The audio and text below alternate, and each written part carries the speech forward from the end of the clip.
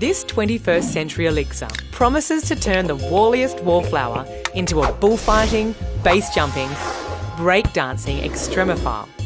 But what's really inside a can of Red Bull? Primarily sugar. Sucrose and glucose are the backbone of any soft drink. So that's pretty sweet.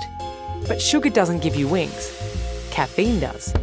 It stimulates your central nervous system and metabolism, which sharpens your concentration and reaction time and makes you feel on top of the world.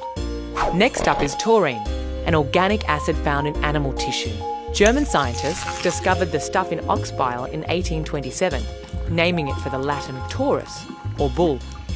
The synthetic taurine found in a single Red Bull can have wide-ranging effects. Some studies show it can be a mood stabiliser, even an antioxidant. But the rest of this stuff? Health authorities don't think glucuronolactone does any harm. But it's not proven to do any good either. Some users claim it fights fatigue and increases well-being. But that could be bull too. Niacin can raise your good cholesterol. And sodium citrate can boost athletic performance, but Red Bull doesn't have enough of either to have much effect.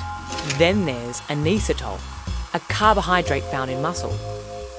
In quantity, this meat sugar, as it's sometimes called, reduces depression, panic attacks, agoraphobia, and OCD. To get those effects from Red Bull, you'd need to drink about 360 cans a day. So if you need a quick lift, what's inside a Red Bull might help. But don't expect magic, especially if you mix it with vodka. Feeling wired yet? Subscribe.